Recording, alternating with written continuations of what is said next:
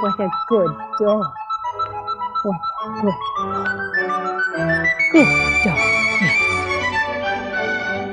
Welcome to River Road Farm.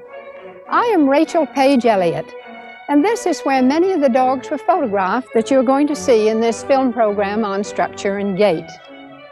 Our family moved into this old farm in 1946, and since that time, it has been the site of horse shows, dog shows, field trials, and even sled dog races. I began showing in obedience and dog shows in 1939 with a German Shepherd dog.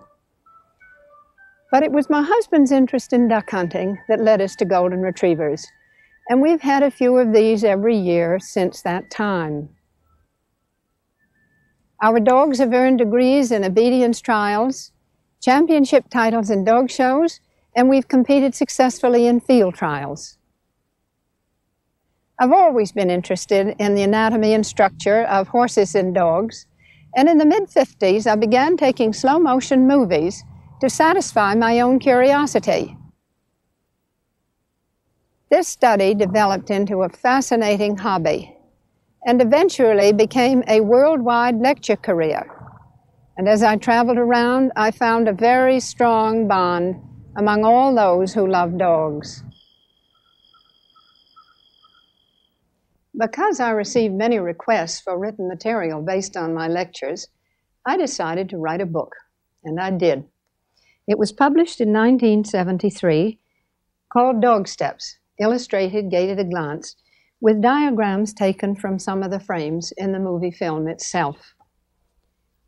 In 1983, 10 years later, I updated the material in a second edition called The New Dog Steps to include some very exciting research in bone and joint motion that I had done at Harvard University's Museum of Comparative Zoology. This was cineradiography, a method of fluoroscoping and photographing dogs as they move on a treadmill. And the study opened my eyes as to what really goes on inside a dog. And you're going to see some of this cineradiography in the movies that follow. The purpose of this program is to illustrate some of the features that lend quality to a dog's overall conformation and to his performance, and also some of the physical virtues and faults that can help or hinder his ground-covering ability and serviceability. It isn't necessary, really, to know the name of every bone and muscle, but it is important to try to visualize the action of the bones and muscles beneath the coat. We can't assess working ability in the show ring or temperament, but we can look for the traits that will help a dog to meet job requirements if he is asked to do so. It is an ongoing study with many variations. As we become familiar with the different varieties of dogs, some of ancient origin, others more recently developed, we gain more insight into the breeds of our own choice. And while we know that dogs all share common principles underlying the mechanics of locomotion, we must recognize the fact that gaiting styles vary according to shape, size, and purpose. The Borzoi, for example, is a graceful aristocrat, elegant yet strong, with a slim body, deep rib cage, and long legs. A hound bred for quick bursts of speed. This subject shows a desirable outline, a correct set-on of neck, well-muscled arch over the loin, and gentle tuck-up beneath. His trot is floating and effortless. Dogs built for speed cannot be asked to gallop in the show ring, but one should nevertheless look for the qualities that would contribute to usefulness afield. A skillful judge will examine a dog carefully and observe gait from every angle. For better analysis, most of the following studies have been filmed in slow motion. From a relaxed trot, this Borzoi breaks into an easy canter, a 3-beat gait in which there is one diagonally paired footfall on each complete stride.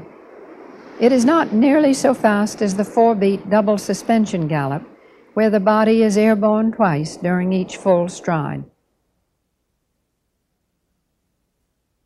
Nature has designed each joint and muscle to serve a special purpose. Flexibility of the spine enables the rear limbs to reach way forward beneath the body, as the ball and socket action of the hips lets the knee joints swing wide to avoid interference with the ribs. Note how the shoulder blade has dropped back as far as the muscles will allow. The upper arm acts as a lever in helping to lift the blade as it swings from its upper edge against the withers. The greater the speed, the more the limbs converge to maintain balance and facilitate propulsion.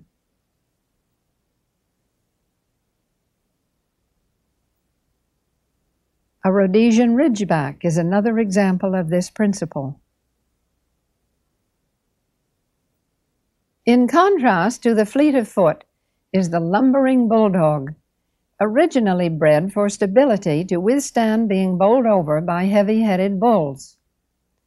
His unique conformation with wide shoulders and low-slung body gives him a characteristic role in slight, sidewise movement.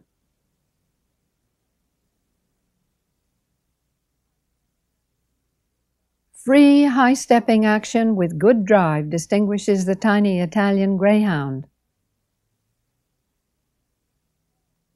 There is a natural tendency in all dogs for the limbs to converge to balance the body over a central support. Many dogs single-track, like this, with all feet landing on or close to a center line. Others move with a wider footfall. Despite his wide body and short legs, the little Welsh Corgi has a sturdy gait and quick reactions that make him a good dog to have on the farm. Draft work and other tasks fall to the firmly muscled Rottweiler.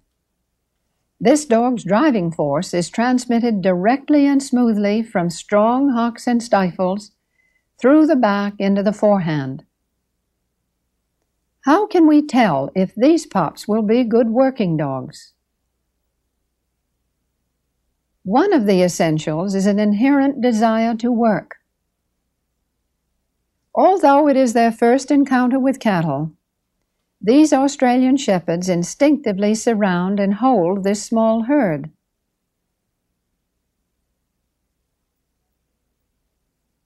Sound structure is important for lasting job performance.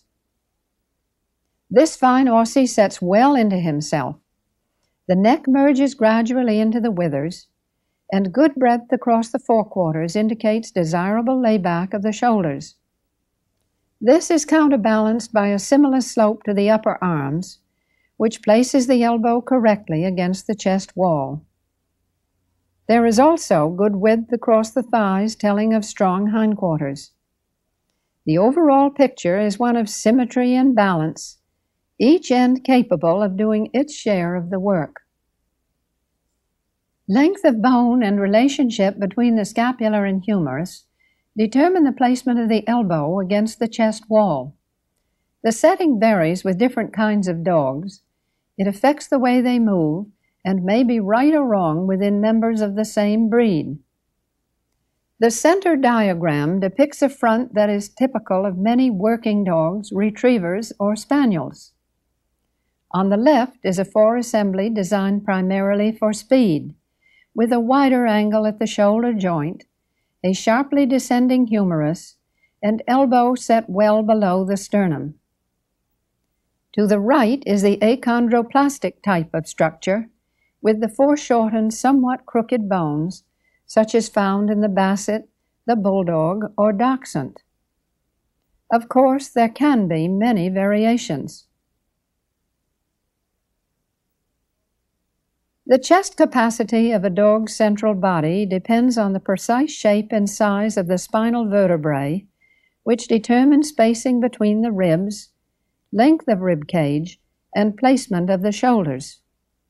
This is a general anatomical diagram showing a good relationship of the bones one to another, with the scapula and pelvis in average normal position. The first 3 or 4 ribs are quite vertical and flat because they are the main support of the trunk and provide a smooth gliding surface for the blades, while rearward the function of the more curved ribs is for breathing expansion and housing vital organs. Between the last ribs and the pelvis is the loin area, usually referred to as the coupling. Shoulder layback, that is, the angle of the scapula, can be determined by feeling along the scapular spine that runs up the center of the blade, and normally concurs with the apex of the second of the spinous processes, or withers.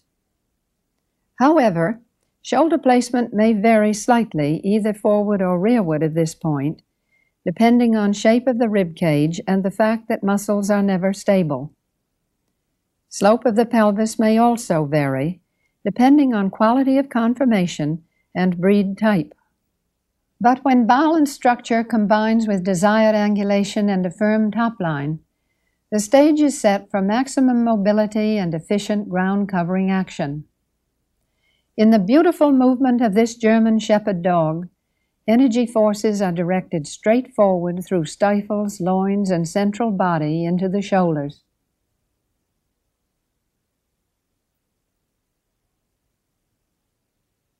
The trot is considered the best gait for showing coordination and the relationship of the bones one to another.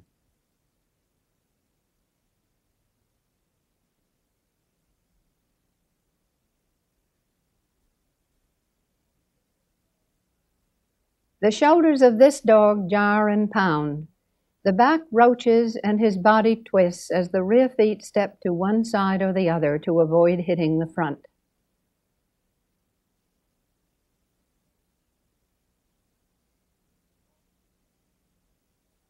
He often paces, the lateral gait in which the legs on the same side move together. Confirmed by X-ray, this dog was afflicted with severe hip dysplasia, one of numerous bone diseases that can cause gaiting irregularities. Whatever the reason, pacing is unacceptable in the American show ring. A quick jerk on the leash helps switch this lateral gait into a diagonal trot, and usually improves the top line. Function determines form. The dachshund's low chest line creates a keel on which to rest and frees the elbows for digging. It also lends a convenient shoehorn effect for sliding backwards out of burrows. This Dachshund has good flexion in her stifles and hocks, coordinated with free action in front. Here is an inside look at her shoulder assembly and forelegs through cineradiography. As we showed you earlier, these pictures were made by fluoroscoping and photographing the dog as she moved on a treadmill.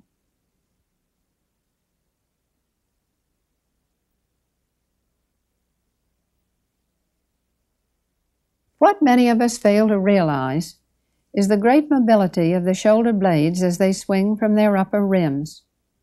Their movement is indicated here by the dark lines of the scapular spines that run up the centers of the blades. The withers are those shadowy bones rising from the individual vertebrae to which the shoulders are attached only by muscle.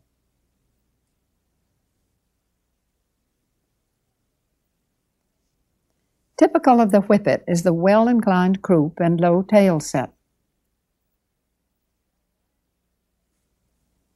A variety like the Lakeland Terrier has a more level top line and short, flat croup.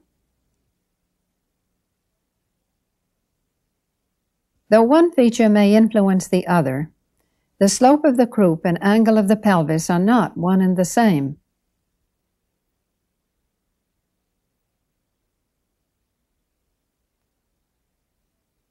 The pleasing top line of this Doberman Pinscher is due to his overall symmetry of proportion and a strong neck that blends gradually into the withers. Correct elbow placement and desirable breadth across the front and rear quarters indicate good length of major bones that are the foundation of a dog's framework. Toothpaste worked quite well on this shiny coat to suggest these bones and the angles where they meet. In determining angulation on the live dog, there can be no precise measurement. Muscles are never stable, and judgment can vary on the points of reference used in the measuring. In general, however, when a dog is standing naturally, good reference points in assessing structural balance are the shoulder and stifle joints, which should have similar angulation. This dog's excellent conformation creates a broad base of support beneath both front and rear quarters. He trots with ease and good foot timing as the forepaws lift just ahead of the oncoming hindpaws. By contrast, this red Doberman lacks balance because she has more angulation behind than in front, and she looks leggy. At the base of her neck, there is an abrupt juncture with flat withers. The rib cage does not extend well back, and the coupling looks weak. The steeply set shoulders and upper arms reduce breadth across the forequarters, narrowing the base of support in contrast to the rear.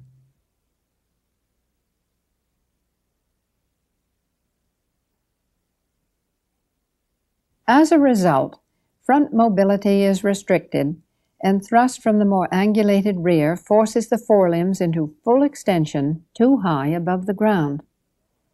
This upsets the rhythm of footfall and causes overreaching, where the hind feet overstep the front.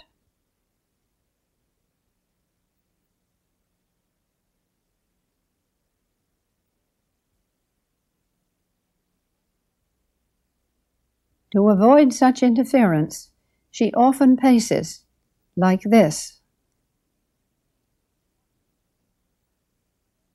Upward flipping of the pads to delay footfall, called padding, is another compensation for a front that is out of balance with the rear. The good head carriage, strong working back, and correct tail set contribute to the beautiful top line of this Irish Wolfhound. As rear thrust is transmitted smoothly through the stifles, loins, and central body, it is counterbalanced by the cushioning effect of the forelimbs. Watch the shoulders and thighs. There is no jarring in any part. He is a picture of symmetry and coordination.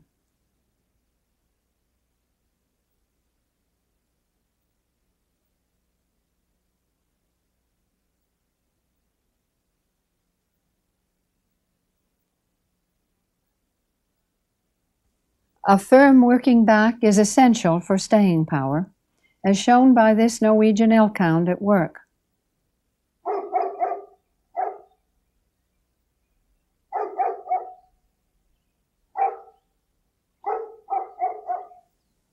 The steep, narrow rear of the elkhound on the left contrasts with the better hindquarters of the dog on the right, whose moderate angulation is correct. We will see the left dog moving with stilted action and severe rolling across the loins as the hips compensate for what could be weakness in the stifles. Overreaching can be seen from the side, but becomes more obvious as he moves away with the limbs moving on a bias to the line of travel. Called crabbing, this term comes from the sea crab that moves in sidewise fashion. Other reasons for crabbing may be due to proportion, muscular strain, spinal injury, habit, or bad handling. Heart and willingness often take a dog farther than physical structure would indicate. Here, a 12-year-old Dalmatian just recovering from surgery refuses to let this horse and cart leave without him.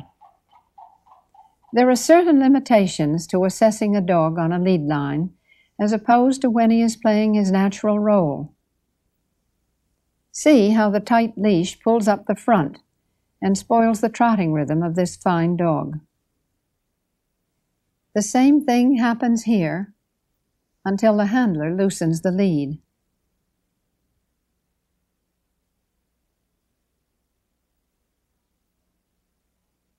This Irish setter lacks angulation equally in both ends, so it may be said that he is in balance, but his stride is short and bouncy.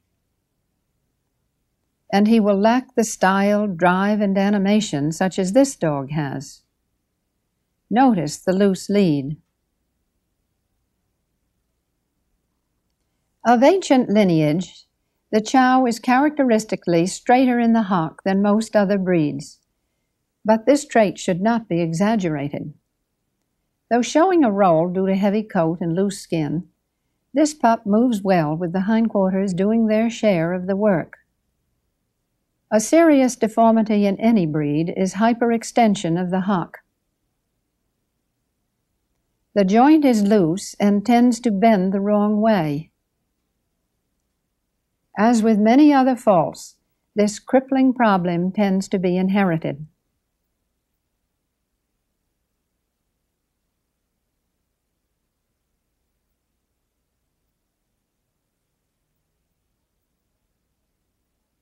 Horsemen often say that the hock is the most important joint in the animal's body.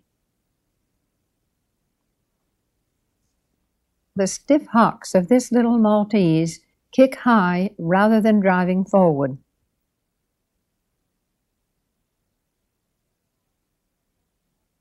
Stiff hocks that lack flexion are called sickle hocks. The term comes from the farm tool that has a rigid joint where the handle meets the blade.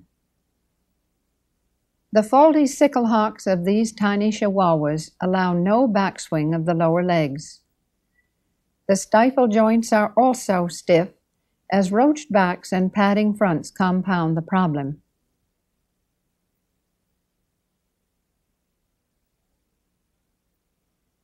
No breed, large or small, is exempt from sickle hocks. Here is another example. By contrast, this Kerry Blue Terrier exhibits strong forward drive through flexible joints that contribute to his smooth, lively trot. The German Shepherd Dog's sickle-like stance is not a fault as long as the rear joints open and close freely.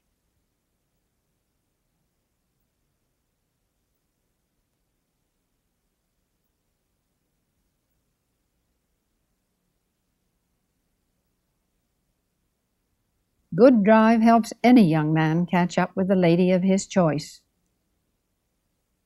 There she is. What a tasty dish. There's a vivid contrast between the conformation of this fox terrier and this one.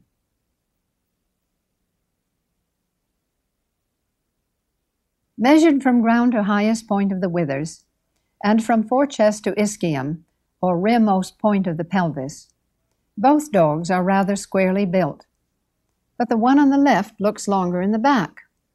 Technically speaking, the term back refers to the mid-top line where the thoracic and lumbar vertebrae meet. In dog language, however, back generally means the distance between the highest point of the withers and the hip bones.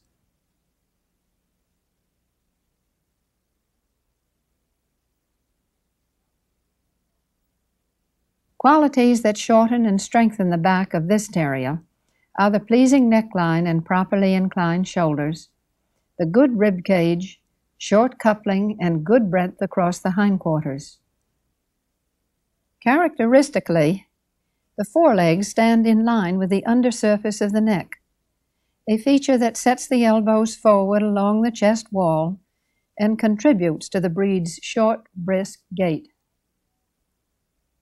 The faulty long back shown here is due to upright shoulders which make the neck appear short. The rib cage does not extend well back, the coupling is slack, and the rear quarters are steep and narrow. Altogether, these failings leave too much distance between the base of the neck and the hip bones, weakening the overall top line.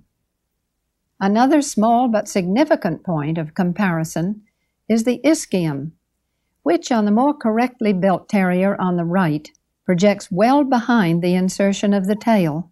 This indicates more length to the pelvic bone and therefore better muscling in the croup. Compare this feature with the terrier on the left. The ischium is not as visible because the pelvis is shorter and more steeply set, indicating less desirable hindquarters. In a close contest at a dog show, a judge was heard to say, "I like this one better because he has more behind the tail." A lot said in a very few words. This Afghan is taller than he is long, perhaps because he is still a puppy. The front is acceptable, but his back appears stiff and the rear assembly is steep. He hunches when he trots. This increases the problem of overreaching and reduces drive. Notice the crabbing. It is easier and more comfortable for him to pace.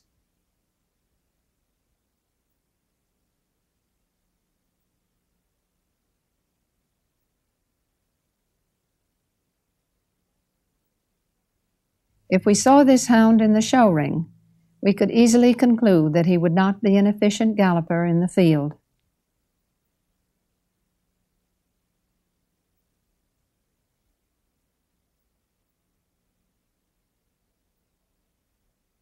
In coursing or racing dogs, such as these greyhounds, flexible backs are essential for great speed, with muscular rear quarters to exert lift and thrust.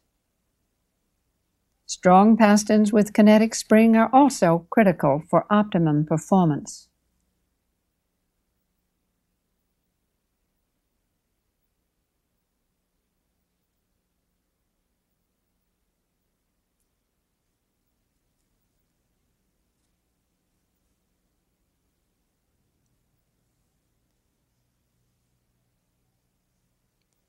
Whatever a dog's purpose, willingness and good attitude make for effective teamwork.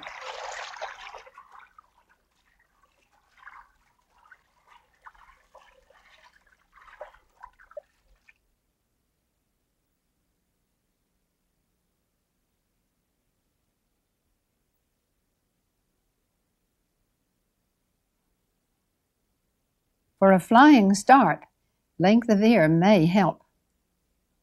This Irish Water Spaniel has quite a roll due to his heavy coat, but underneath he's all business. His strong front assembly helps him to carry objects with ease. A truly great dog is a combination of skeletal, muscular, and mental coordination. This treeing walker hound has convinced his owner there's a raccoon in that tree, and shows him where.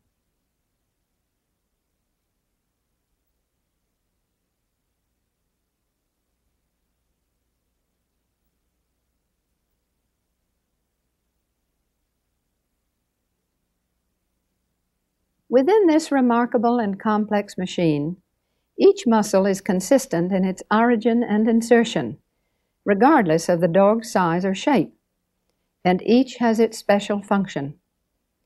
Some we can feel with our fingers, but to visualize what takes place, we need to understand something about how the major muscles work.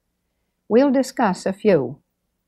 First, watch the play of muscles in this fine Rhodesian ridgeback. Thrust and spring is transmitted smoothly through her firm central body into the shoulders. The outline at the base of a dog's neck is created chiefly by the trapezius muscles that flow forward over the cervical or neck vertebrae and rearward over the thoracic. These muscles anchor along each side of the scapular ridge and hold the blades within the anatomical boundaries fixed by the shape of the chest. Their function is to lift and flex the shoulders,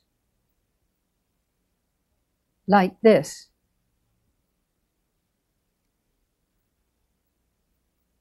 Inside, between the upper blades, the sheet-like rhomboideus muscle works with the trapezius to activate the blades and draw them in toward the withers.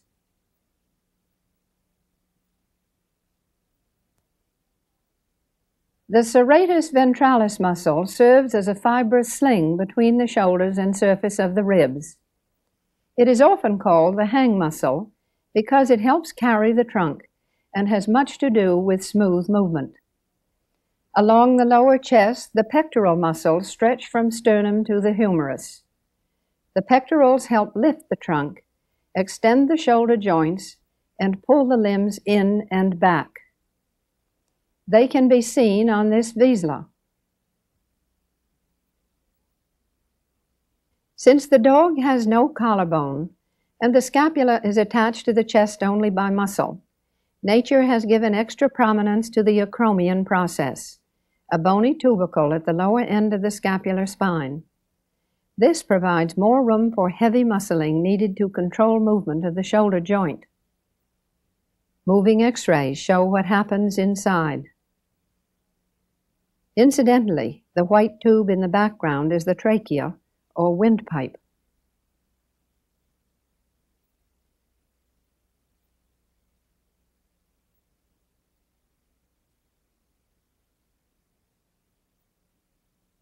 The latissimus dorsi muscles that fan up along the sides of the rib cage help pull the trunk forward. They also help draw the limbs in against the trunk, as well as rearward with flexion of the shoulder joints. Look closely at the lean rib cage of this ridgeback and try to visualize the muscle action.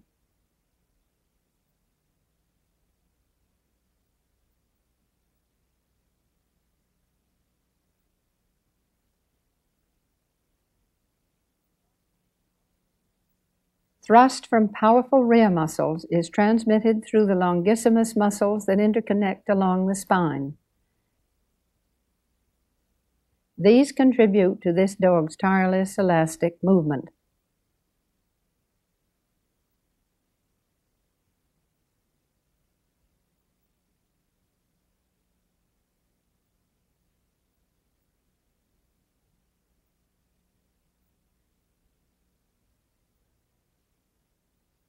Firm muscling and good structure enable this incredible machine to perform well.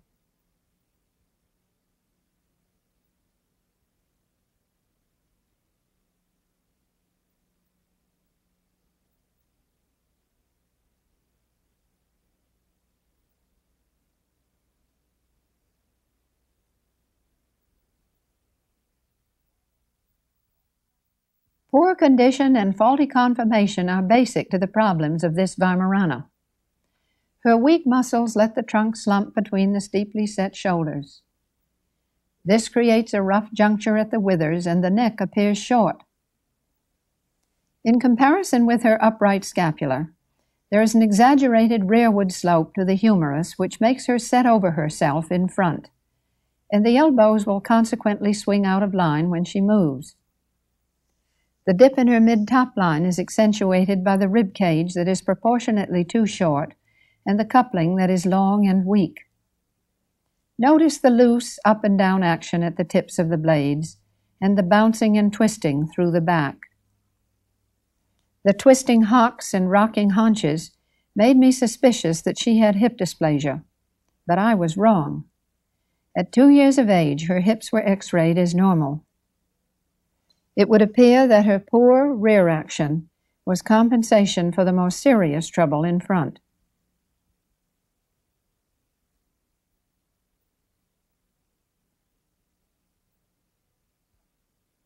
When this dog was a puppy, her structural shortcomings were as obvious then as later. A good moving pup may go bad for reasons of illness or injury, but a bad mover seldom improves. Here is another example of loose shoulders and awkward movement.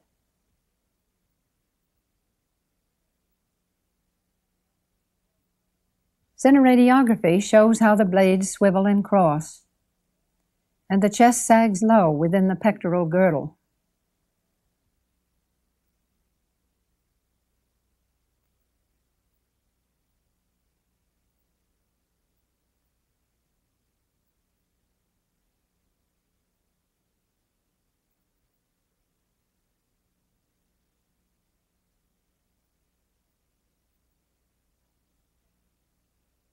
As we move down the front, we see the upper arms, the elbows, the radius and ulnar of the forearms, and the carpal or pastern joints, which help to absorb impact with the ground.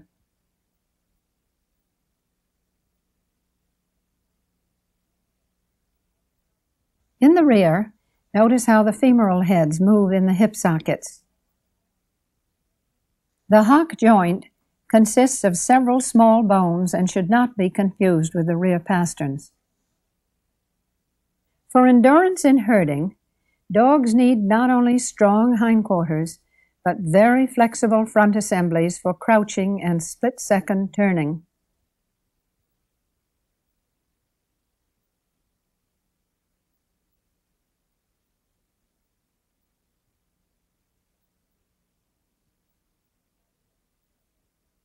Because of the nature of their work, the blade tips can often be felt slightly above the withers even when standing, not to be mistaken for loose or badly positioned shoulders.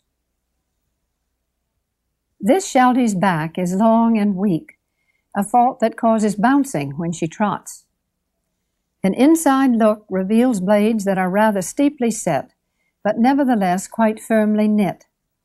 Notice how they swing from the top of the withers with minimal swiveling.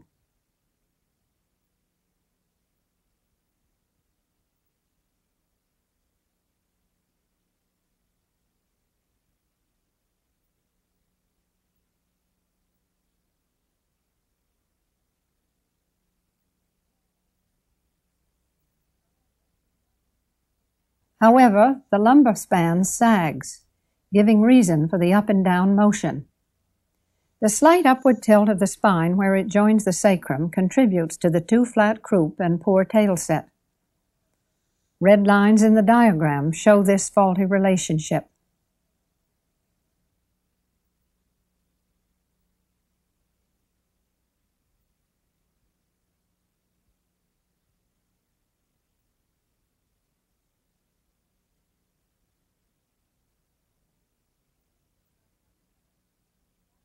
By contrast, the back of this Sheltie is roached.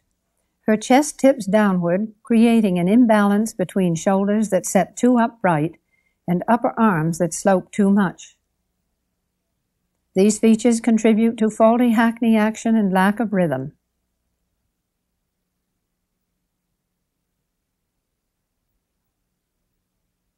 When galloping, she looks quite like a fox.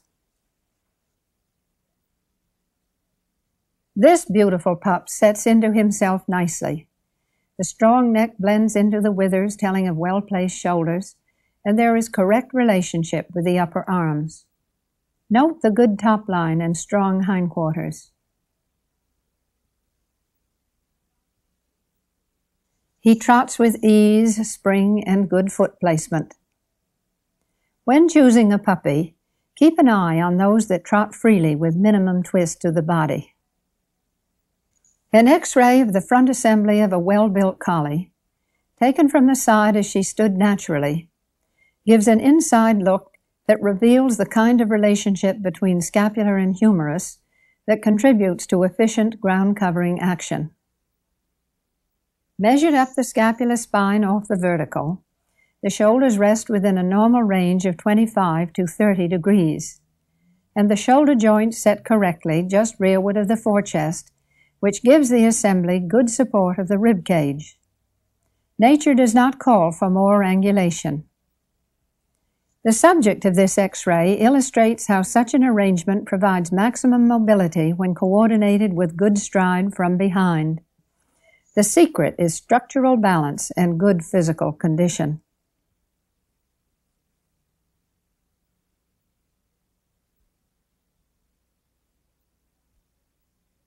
In this diagram, one line shows a workable 30-degree setting of the shoulder blade in comparison with a line indicating an untenable slope of 45 degrees. Hypothetically, the latter angle would place the shoulder joint in front of the manubrium, where support of the chest wall would be lacking and standing support weakened. Furthermore, starting from such a position, any lift and inward swing of the assembly would cause the inner shoulder muscles to interfere with the cervical structure.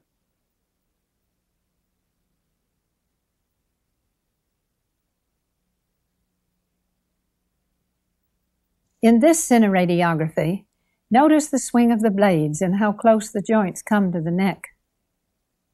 Our subject here was a Cairn Terrier whose standing X-ray showed an approximate 30-degree layback. Her stride appears a little uneven, probably because of uneasiness as she trotted on the treadmill.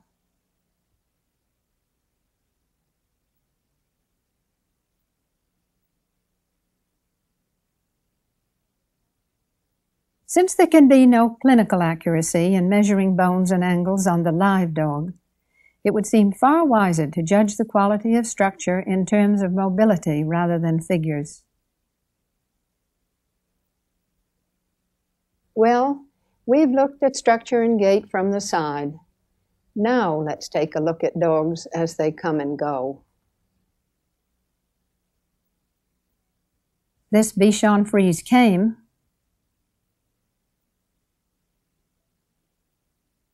and then he went.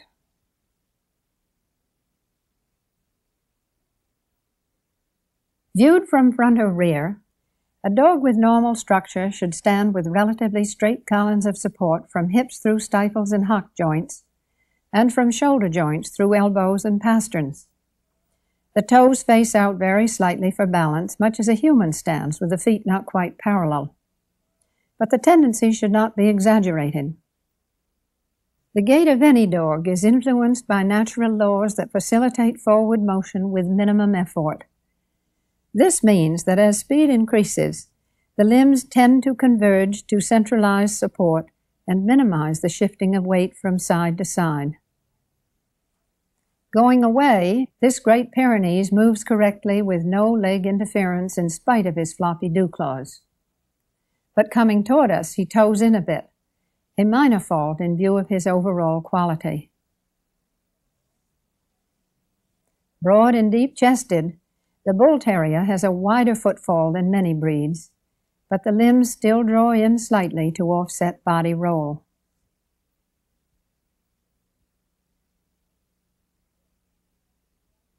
This single-tracking Belgian sheepdog demonstrates the breed's unique tendency to move in a circle because of his herding instinct.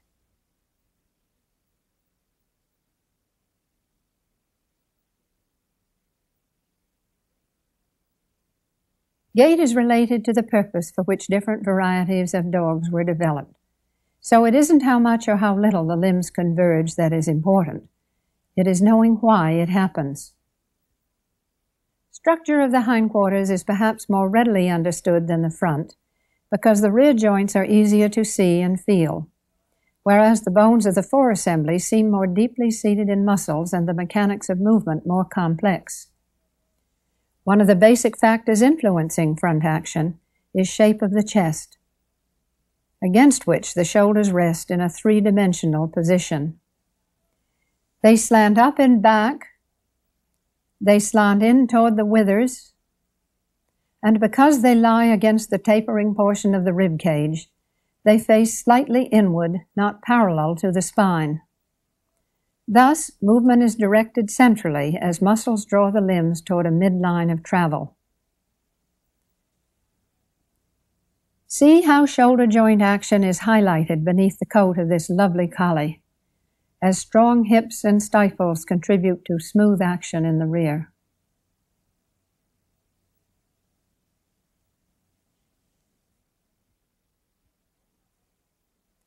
A dorsoventral view of a fox terrier galloping on a treadmill shows the shoulder blades gliding over the narrowing part of the chest.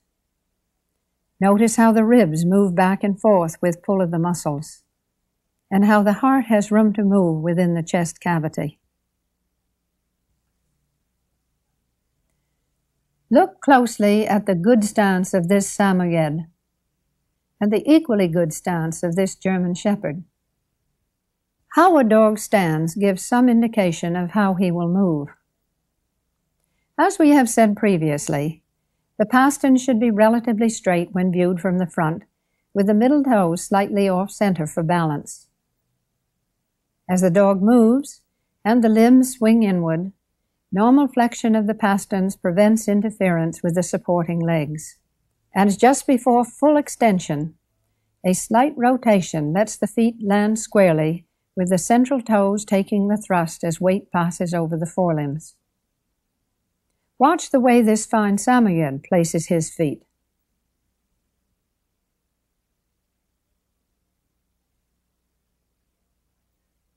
Posing a dog unnaturally with the central toes dead ahead by twisting the elbows out does the dog a disservice, because if he stood this way on his own, the feet would land on the outer pads and he would pin toe or toe in, like this.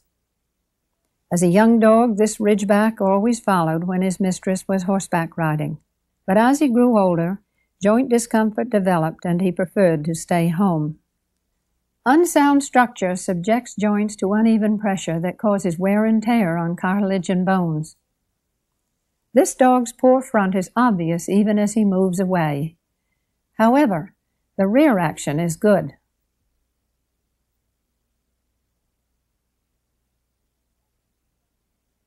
Exceptions to what is considered normal structure are varieties whose shoulder assemblies have to wrap around unusually broad rib cages. Their proportionately short front legs tend to bow in because the carpal joints set closer than the elbows, resulting in a conspicuous turning out of the feet to counterbalance the upper structure. Heavy muscling on the outer forearms may exaggerate this feature. As well as a good front, this Basset has excellent hindquarters with direct thrust through the hocks and stifles. He has a beautiful top line and strong central body.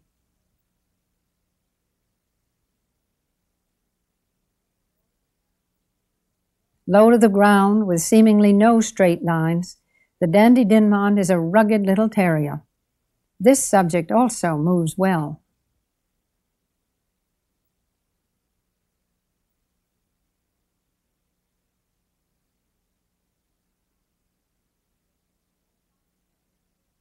This Fox Terrier moves stiffly because of a steep front assembly and sickle hocks. Inward swing of the limbs is restricted, and the footfall is too wide. Parallel action like this is often caused by a tight lead.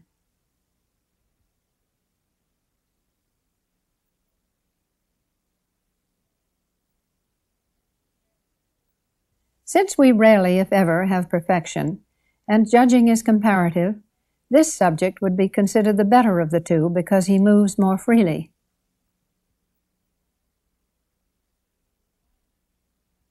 In this diagram, he is outlined on the right.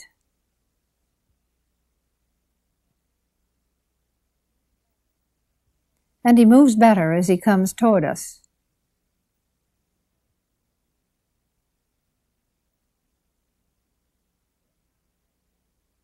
Good conformation and free movement are essential for top quality.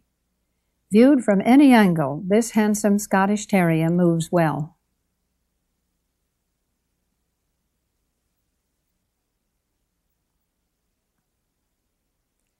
But too much freedom can cause rolling and paddling. This Great Dane has an impressive stance, but her upper arms and elbows take side trips as she comes toward us, making the paws land on the outer pads and twist.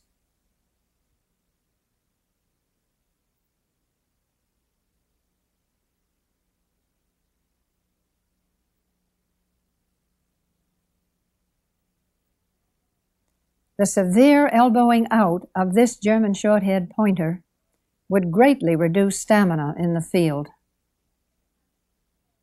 Twisting pasterns called winging and weak hocks seriously impaired this dog's usefulness.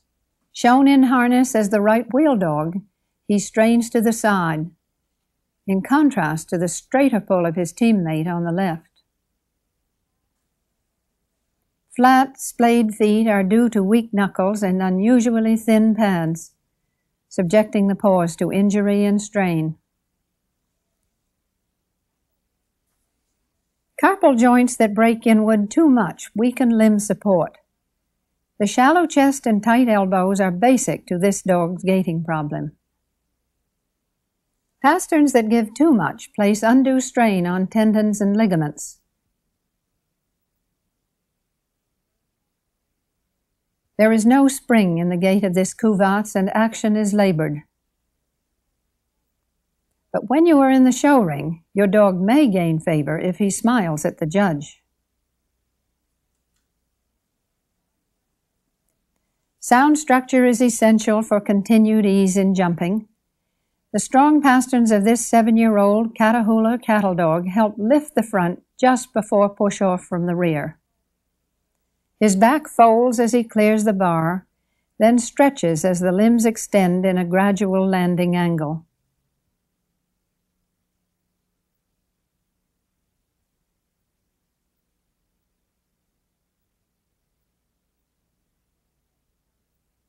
There are many kinds of jumping styles. This enthusiast gives herself an extra shove so that all 4 feet will share the impact on landing. The awkward bunny-hopping takeoff of this Tervuren, his rigid back and strain on the shoulders indicate something wrong physically. By contrast, watch the jumping ability of this youngster.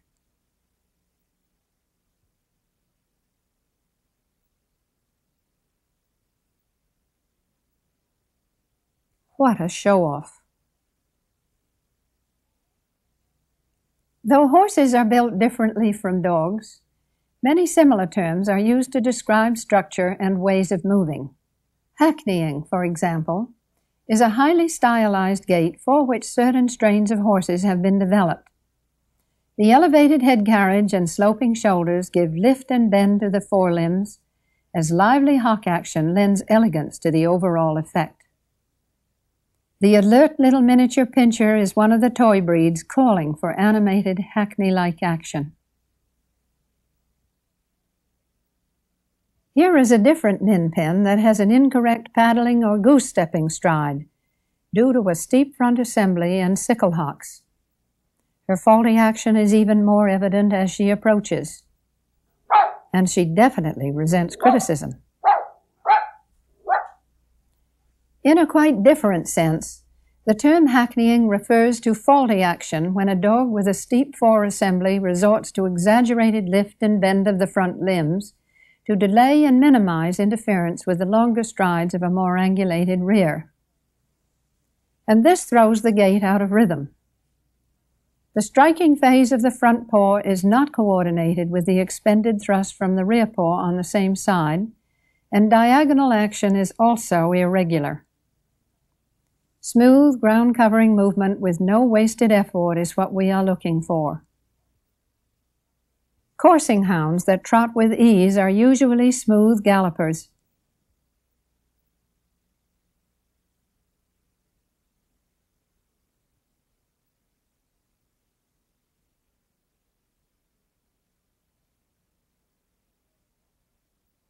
Whereas awkwardness in trotting and stiff backs contribute to excessive up and down motion.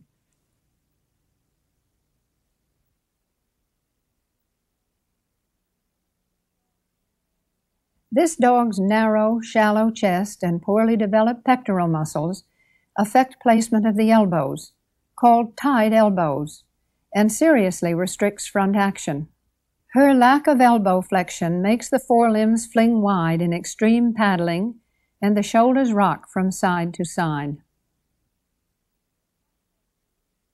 A flat-coated retriever exhibits the same problem. This dog has sound conformation which is necessary for staying power, whether working a field or pulling a load. But an unsound dog, such as this one, would lack the strength and endurance to work over a long period of time. The fault of crossing slackens speed and wastes energy. Improper handling may create problems that are not there, but that is not the reason for this Afghan's crossing and brushing. Twisting and tumbling should never be confused with the Old English sheepdog's natural tendency to move with a slight roll.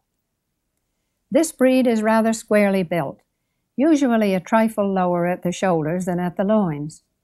The rear quarters are broad, heavily muscled with low-set hocks, features that contribute to a slow, tireless amble when driving herds to market.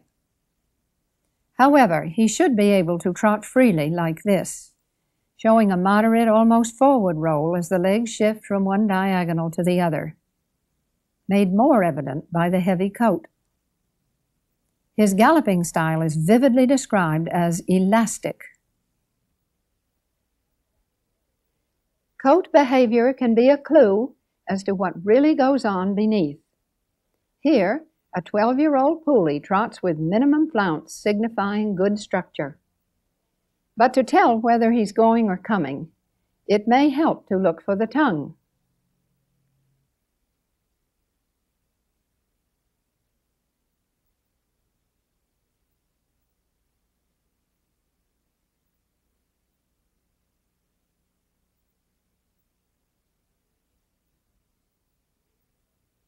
Did you really think there was only one dog under all that coat?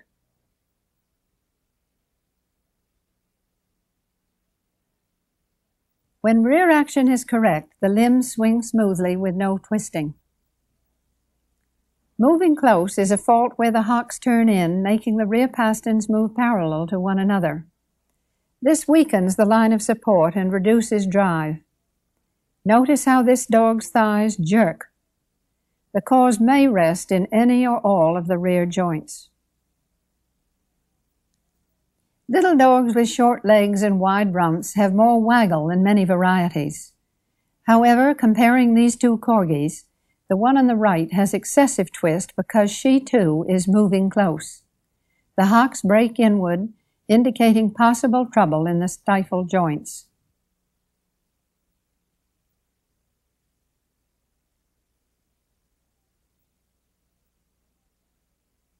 A more serious hindrance to efficient gaiting can be the fault of cowhocks, where the lower legs turn out, clearly illustrated by this attractive little mongrel.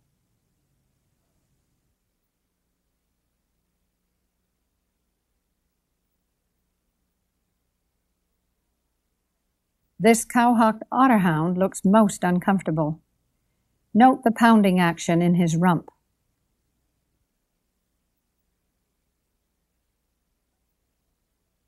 Close kin to sickle hocks are spread or barrel hocks, where the hocks twist out and cause towing in or even crossing.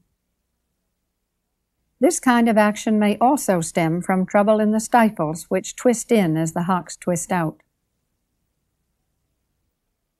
Landing heavily on the forelegs is called pounding, and in time the shoulders may become overly muscled because the front must compensate for weakness in the rear quarters. Note the low head carriage and lack of drive. Here, the trouble is hip dysplasia. Looking from underneath, this diagram shows an imperfect fit between the femoral heads and the hip sockets. An arrow points to the site of the problem. Such a condition creates irregular pressure points and causes varying degrees of discomfort. Moving X-rays, also from underneath, from which the preceding diagram was drawn, show how such malformation causes the femoral heads to pull away from the base of the sockets. To determine whether or not hip dysplasia is present, a carefully positioned X-ray is the only sure answer. The disease occurs in varying degrees of severity. This X-ray shows pronounced hip dysplasia, with joint laxity and subluxation of the femoral heads.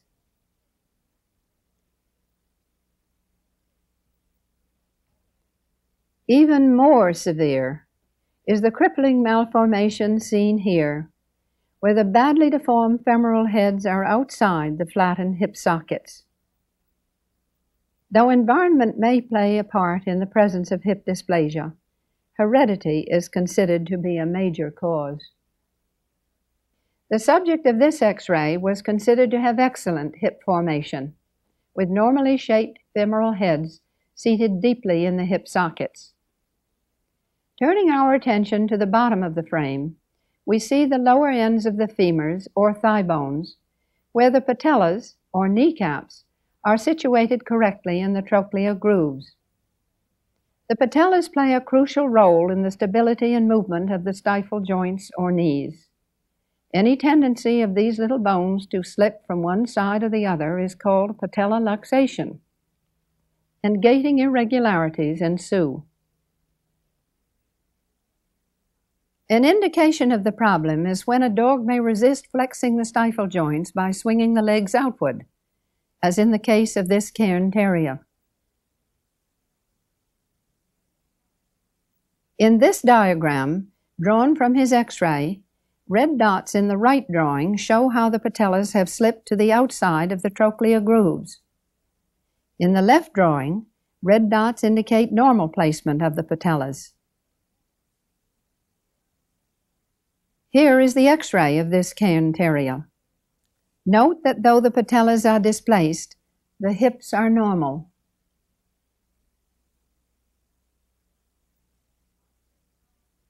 Watch the strong stifle action of this fine-moving Doberman.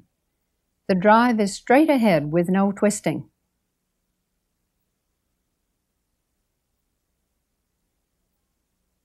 An inside look at this joint shows how the lower femur and upper tibia seem to roll against each other as the patella provides a smooth bearing surface for tendons and ligaments.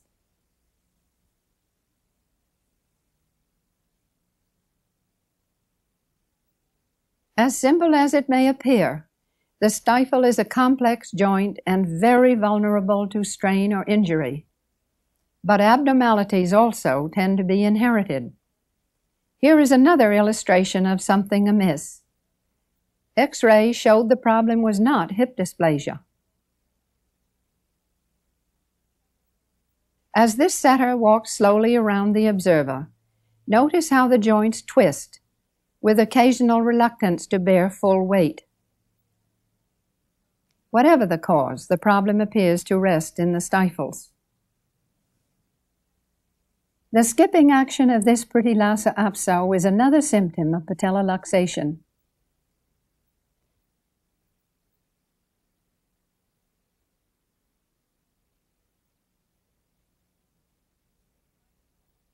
This Irish setter puppy is one that I followed through to adulthood.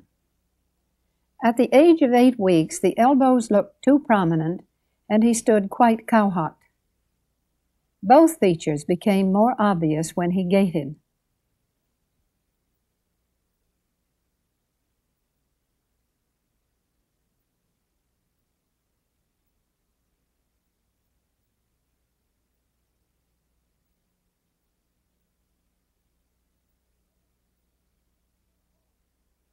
The flaws in this puppy were still apparent at the age of 9 months. The hocks twist badly, the stifles are weak, and the upper quarters pitch from side to side. In any breed, smooth, coordinated movement is what we hope to achieve through carefully planned breeding programs. We can't deny that expression, personality, color, texture, and size give every breed its special appeal and add to the pleasure of the owner. But these traits alone are not enough. Sound structure and reliable temperament are vitally important if a strain is to be kept strong. We may be looking for a pup to serve a special role, or we may want just a trustworthy family companion. In any case, we should turn to the breeders who know what to look for and what to avoid. In this way, we can increase the chances of selecting a puppy that will be not only a credit to his owner, but what is more important, a credit to his own breed.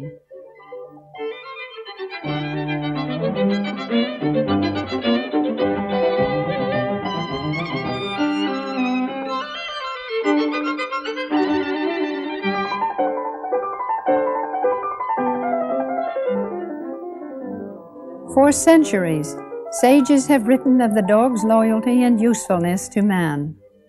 Dogs that have given so much in return for so little. This is a heritage that we should always cherish, and one that we should try to preserve as carefully as possible for the countless generations to come.